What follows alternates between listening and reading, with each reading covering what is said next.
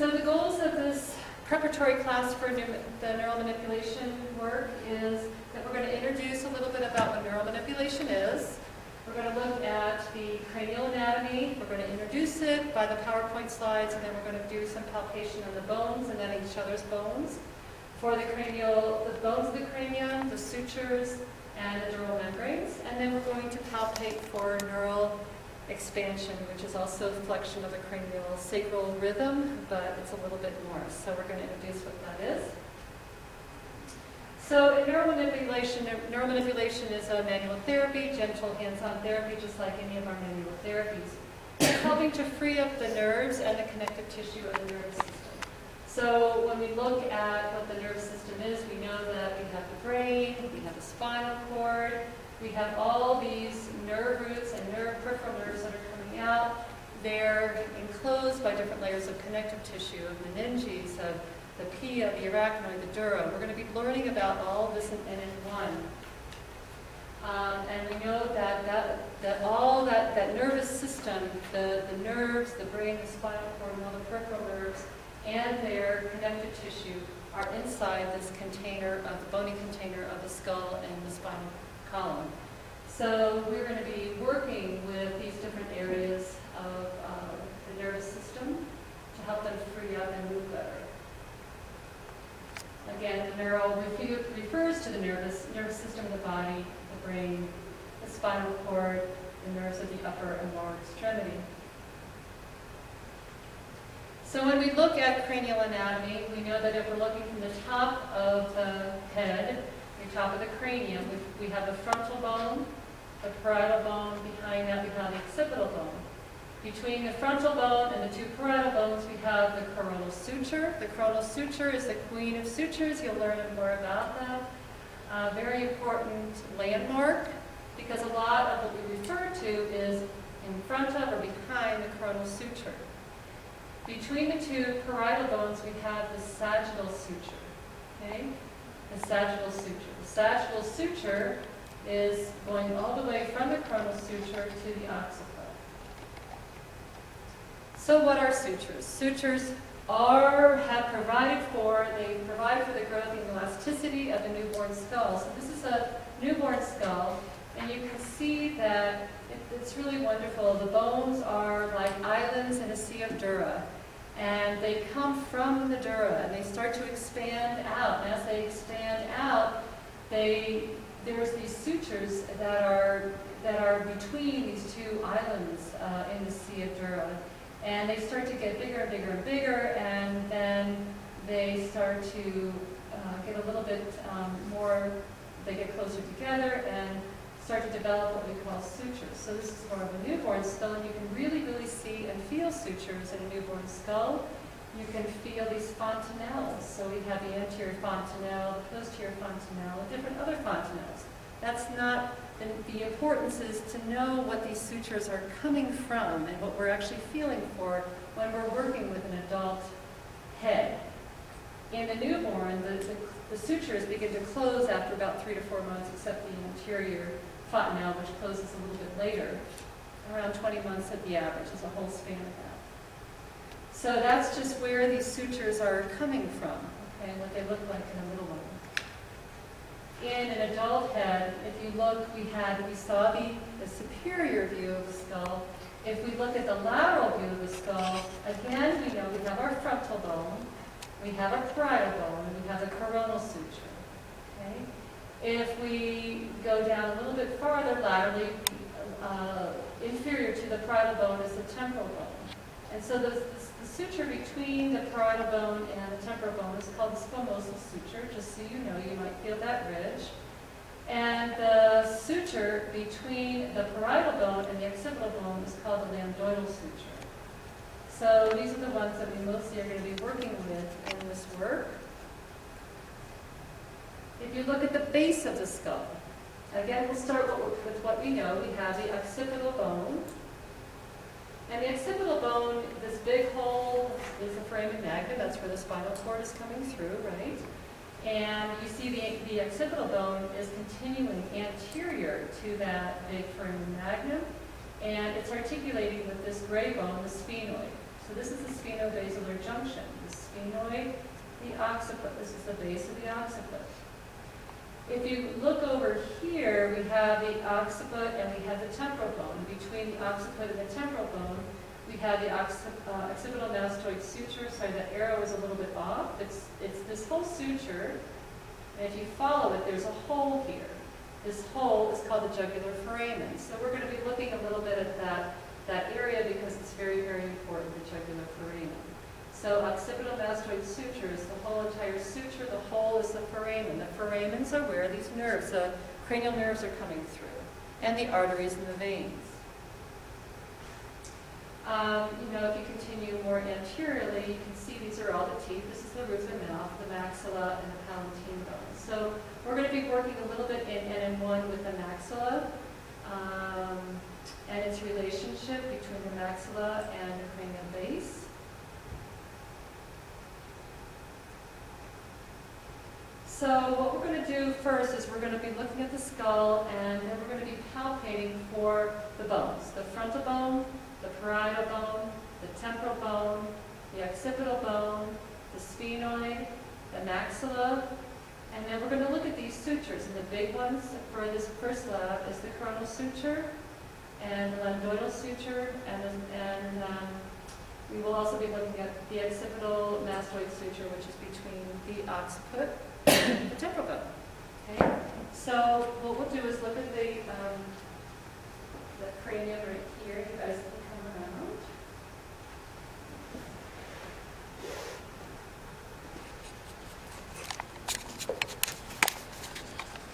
Feel free to stand up over here. So let's look, because when we're working in cranial work, oftentimes we're working on the table, the person's lying down, so we need to get our orientation. We have the frontal bone. Oftentimes when we feel where the coronal suture is, delineating between the frontal bone and the parietal bone, it's a little bit more posterior than we think, right? And you can see frontal bone, the two parietal bones here, and the sagittal suture. Okay? Now, when we follow that sagittal suture back, we see that there's a little bit of a V here, and this would be the lambdoidal suture between the parietal bones and the occipital bone. Okay? So on the skull, we follow the sagittal suture back, parietal bones, occipital bones, lambdoidal suture. Okay? Now, if you follow the coronal suture to the side, all the way down, it's not as easy to feel the squamosal suture. It's just not as easy to feel. It's not as definitive as the coronal suture, okay? But we'll be able to feel that. This is the temporal bone. So you know the temporal bone, the big thing is your ear canals are in the temporal bone. So if you stick your fingers in your ear canals, you're in the temporal bone, all right? So if you're not sure where you're going, this is the temporal bone. What I want to do first is the frontal bone, the parietal bone, and the occipital bone, and to feel this suture, the lambdoidal suture, and then we'll get into the squamosal suture. All right. Would anybody like to come onto the table? That'd be great. So go ahead and lie on your back.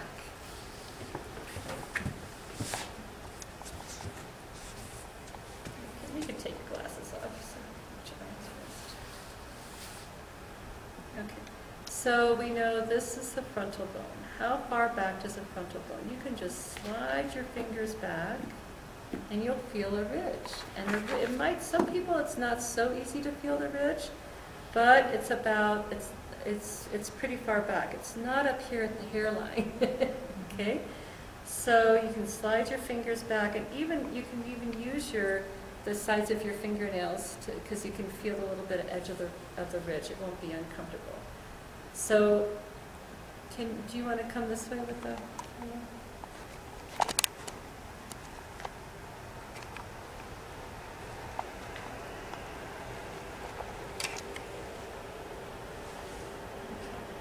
So right here, you can even feel it, can't you? It's sometimes often sensitive to the coronal suture.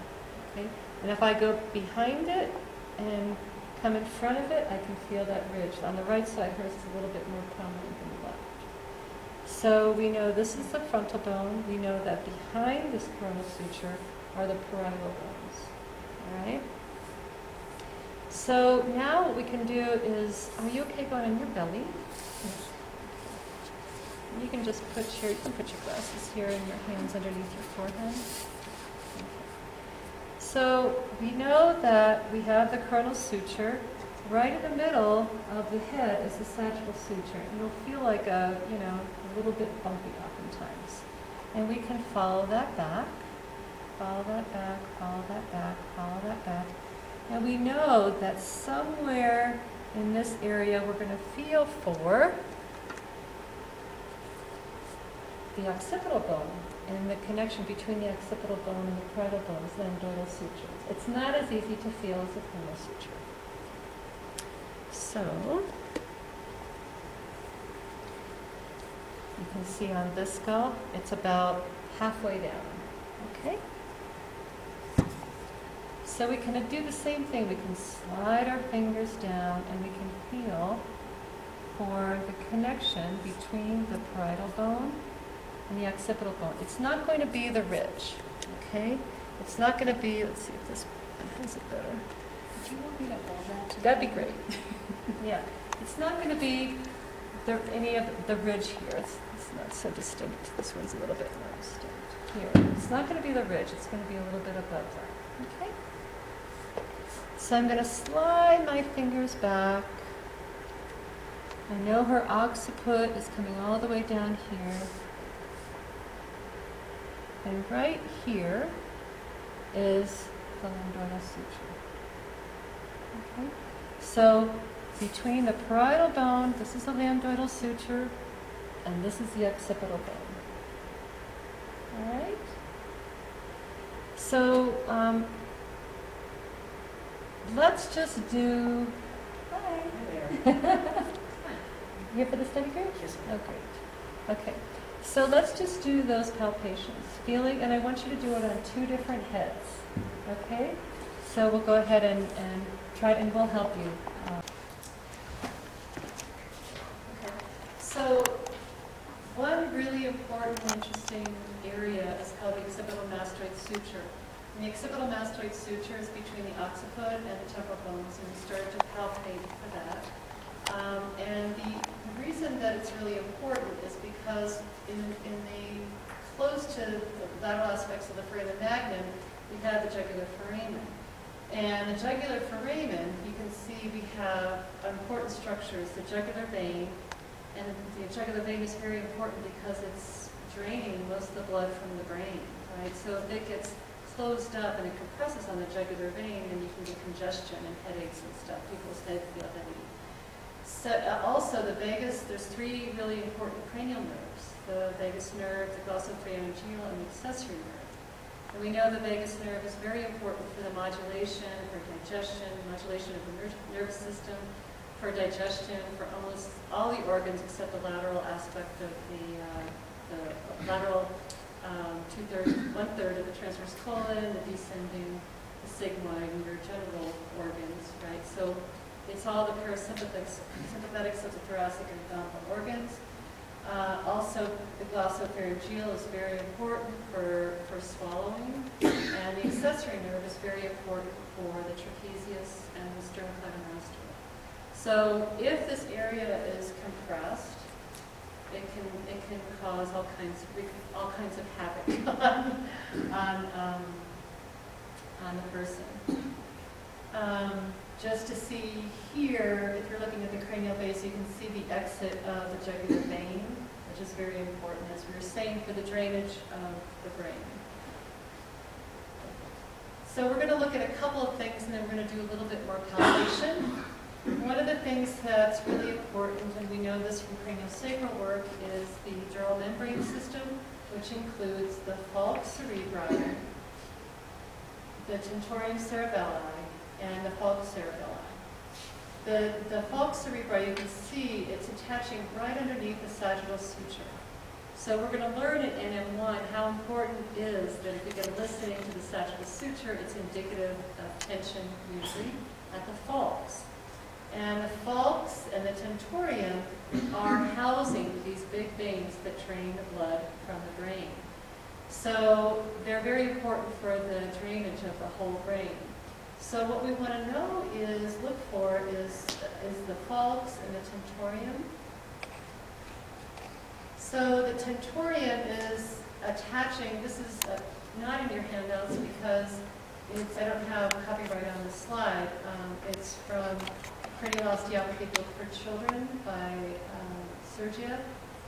But I love it because you can see very clearly attachments. It's attached to the occipital bone, the parietal bones, the petrous part of the temporal bones, and the anterior and posterior clinoid processes of the sphenoid. So you can see that we have this very large and wonderful structure here that has these attachments to the various bones.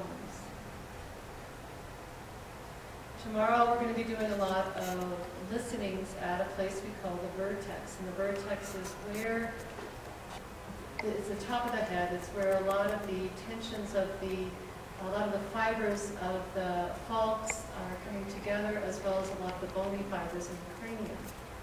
So just to know that we're going to be working in this area tomorrow.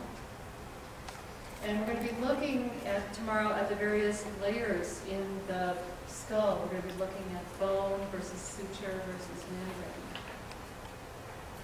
and brain. So what I want to do is just do one more lab. We're going to do 2 more labs, but this next lab is to look a little bit more at the temporal bone, feeling the temporal bone, looking at where the occipital-mastoid suture is, the jugular foramen, and also the squamosal suture. So I'm going to go back a little bit.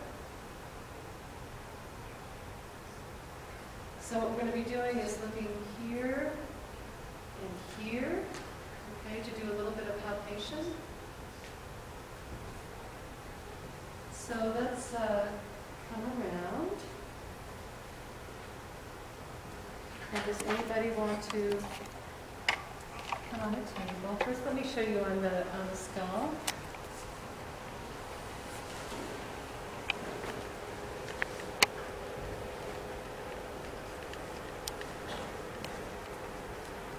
So as we did with the coronal suture and the lambdoidal suture, if you follow the parietal suture down, the parietal bones down, you'll feel the connection between the parietal bone and the temporal bone, which is the squamosal suture here. Okay. Now, if you feel in your own body, you feel your ear canal, and then go posterior to your ear canal, and you can feel the mastoid processes. Okay. So these are very important landmarks. We're going to be using these a lot in looking at what's going on in the temporal bones. If you look and palpate for these mastoid processes, you can see that just medial to that is going to be the occipital mastoid suture. So we have the occiput. Now what's tricky is that there's a lot of soft tissue here. This is the spinal cord. These are all the muscles here. It's not so easy to feel, but you can feel your mastoid process, and you can feel that space between the occiput and the temporal bone. And you know that if there's a compression there, it's oftentimes compressing this big hole here, the jugular foramen. Okay? So it's a little bit more anterior. That's where the jugular vein is coming out, and the vagus accessory and the glossopharyngeal nerve. So what we're going to first do is palpate for the squamosal suture, and then we're going to be palpating for the person's mastoid process, having one hand on the mastoid process, one on the occipital bone, so we can feel that occipital mastoid suture, okay, on both sides. And then when we're on the mastoid process on the occipital bone, we can feel for where that jugular foramen is.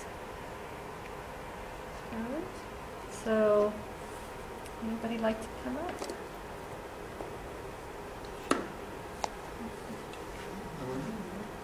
So many volunteers. And so if you're okay to be in the room? Okay. Your hair's nice and short. Okay. So we know that we come back, we have the coronal suture here. Okay. Parietal bones, we're going to slide down. It's not, her squamosal suture is not that obvious. It's right here.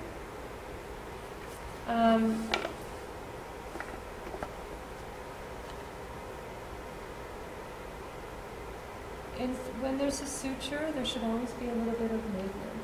So just like you do with any manual therapy, you could also take the temporal bone and the parietal bone and move them away from each other and see where it moves. Of course, if there's a restriction, then it's not going to move. But it will give you a better idea. So it's another way of doing it. The same thing as we're going to be checking for the coronal suture tomorrow, and you can feel if you move that frontal bone anteriorly, if there's movement or not, and you can get more specific of where the coronal suture is. Right? So on this side, her squamosal suture is right there. And on this side,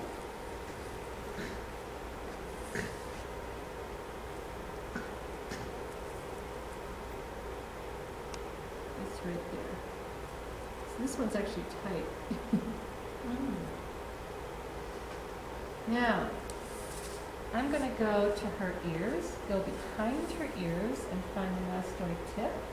Okay? So I know this is her temporal bone, this is the mastoid process. Okay? Now what I'm going to do, I'm going to do it on this side first.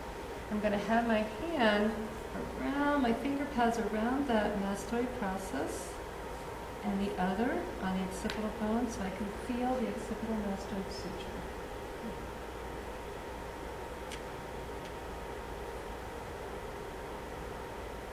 So hers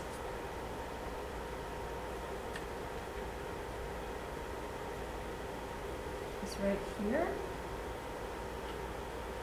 on that side, which is on this side.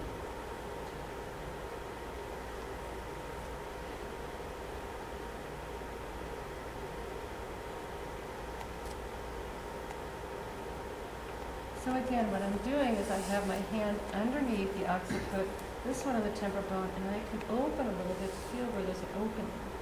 Of course, again, if it's tight, Travis is on this side. But I can feel that line right between my fingertips. Okay. Now, between the hands. Yep, exactly. Okay. Now, if I know that in the middle is the occiput, right? And if I go a little bit more anteriorly on that occipital mastoid suture, that's going to be where the jugular vein is. Okay? And again, remember where we are. So here's a mastoid process, here's the foramen magnum. Okay, so what we're doing is we're coming around the mastoid process, and the jugular foramen is a little bit more anteriorly. You can see it's facing anteriorly, like towards the ceiling with her lying down, right? So, you know, you can feel oftentimes where it's compressed. It's not necessarily feel the jugular foramen itself. Okay?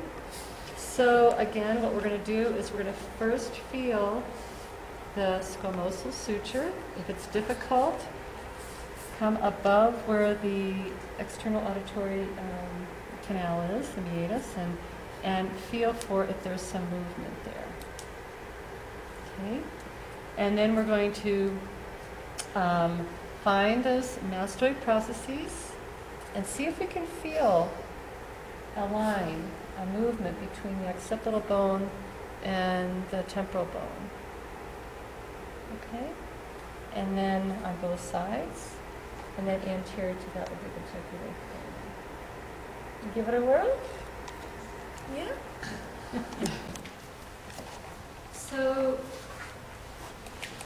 Jean-Pierre prefers to talk not just about craniosacral flexion and extension, but of expansion of the entire nervous system. So what that means is not only the fluids, the cerebrospinal fluid that we know is produced and pumped out through the whole meninges and the dural system from the ventricles, and this is actually just from Netter's, and this is the flow of the cerebrospinal fluid. But he also says we include the expansion of the vasculature of the nervous system. All the arteries in the brain, the arteries in the meninges, the arteries in the peripheral nerves. So thinking about, and the idea is that we're not limiting ourselves to, this bone goes this way and this bone goes this way. It's like, how does the entirety of that nervous system expand? So what we feel for on the cranium is we feel like this, we're on the edge of this globe, and this whole globe is expanding out and then coming back in. So that's what we're going to be feeling for. So if you're used to, it's the same thing as cranial sacral flexion, but if you can extend your perception, open up like any locked doors anywhere in your mind or your perceptual being, and just be willing to perceive a little bit more of a greater expansion.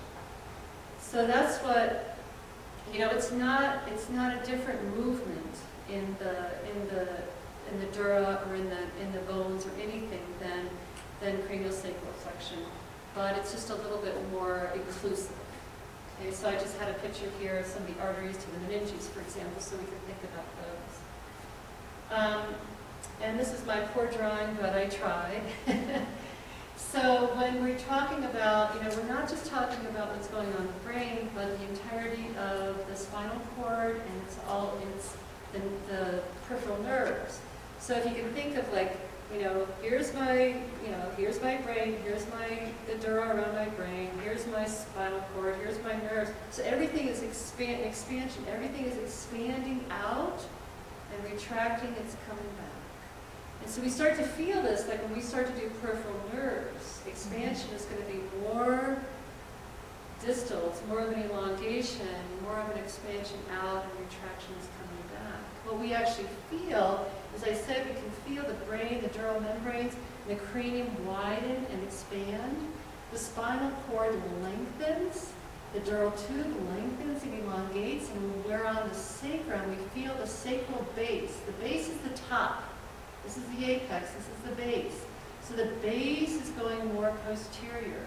So in a sense, you get more elongation, even it looks like a little bit more elongation of the entirety of the spinal cord, okay? And then when we have retraction, which is going to be the extension of the cranial rhythm, the sacral base is going more anterior, and everything is coming a little bit more to the inner part of the nervous system of the brain. So we're going to feel for this.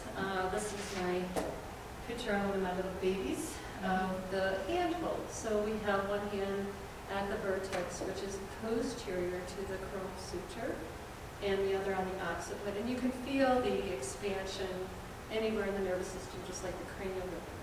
So I have a deer. And I just had a feeling she would have good expansion. You might be wrong. I might be wrong. I might be wrong. Now, one of the things is when we're trying to feel this, the biggest thing is that we're really relaxed in our own bodies. And Jean-Pierre says, feel very good in yourself, slouch back, extend your arms. So you're relaxing your own body so that you can feel beyond what's going on yourself. So I bring my pelvis forward, I slouch back. I'm going to have you come a little closer to me. Okay. I'm going to have one hand underneath the occiput, and one hand on the top of the head behind the coronal suture. And then I'm just going to cozy into myself. And I'm not going to make anything happen. I'm just going to ask for that, for myself, just to feel what's happening in the cranium. And right now I feel an expansion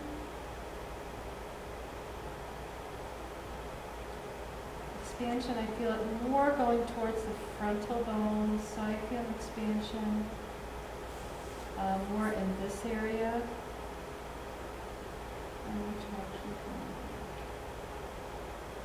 And it's not just an energetic phenomena, it's a physical phenomena. So you're going to feel the whole nervous system expanding.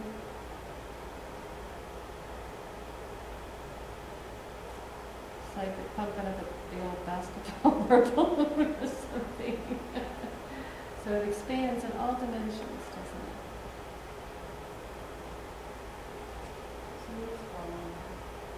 Well, yeah, I'm just following her. I'm not directing anything. I'm just following her. I'm just feeling for motion. So, that's all you have to feel for is what motion do you feel underneath your hands. Some places, because we all have different little dysfunctions, are going to feel more expansive than others. So, the other place that we can feel for this is at the sacrum. Okay? So, it's easiest if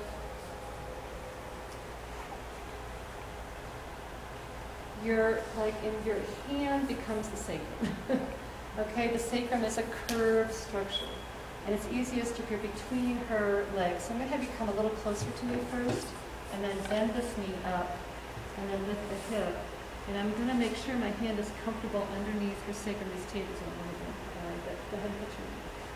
And then you can feel for the motion at the sacrum. You're going to feel an extension, flexion, or an expansion. And you're going to feel rocking back and forth. Okay? It's going to be easier to feel the expansion of the nervous system up at the head and then down the sacrum. But it's good to get an idea of another place to feel. Okay? It is a little bit hard on these tables. We might put a couple nuts together so it's not so hard. Okay? You guys want to try this and we'll help you with our